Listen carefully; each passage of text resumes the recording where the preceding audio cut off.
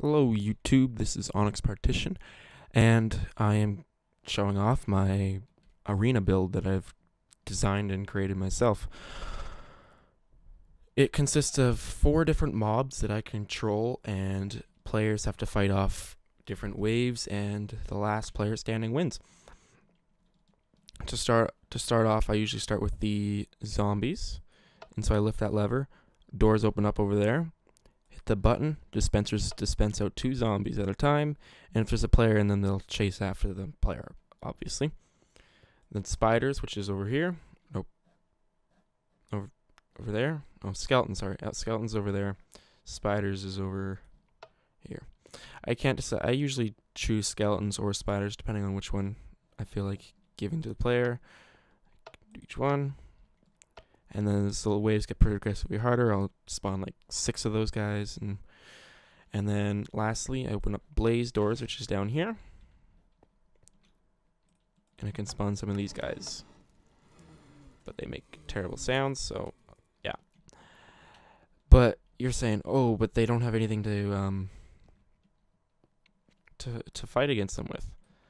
So these doors are for. Boop. I start off the players in here, or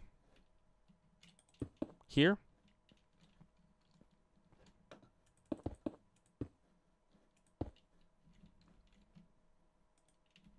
Boop, sorry about that.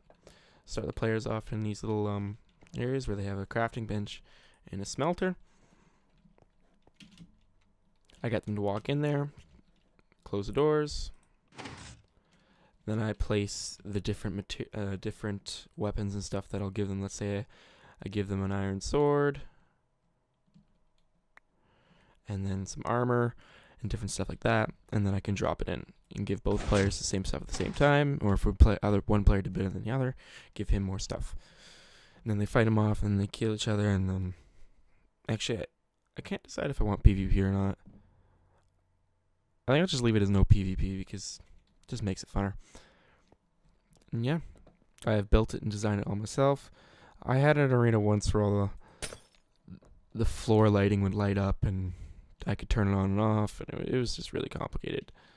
I've just left it as torches and stuff.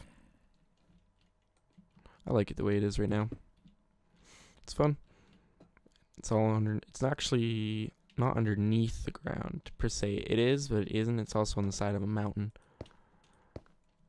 And if you're wondering what the paintings are at the back, they are a way for me to. Oh frick!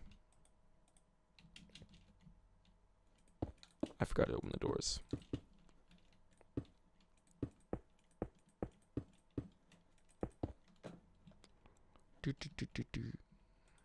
This is really botched, but I don't care. One take. I believe in one take and one take only. I'm not redoing this video again. Boop, boop. There we go. It's a secret door.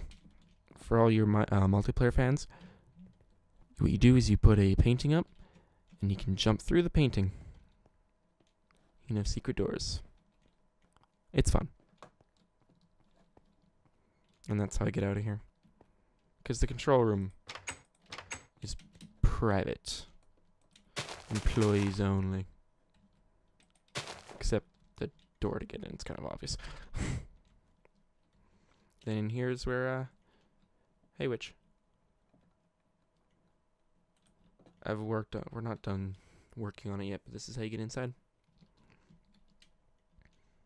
And then here's some castle that we're working on building. It's just, nothing special, only a few hours work's gone into it. Just kidding. We put a lot of work into it. Anyways, thanks for watching. Hope you liked the video. Consider a subscription, and have a great day.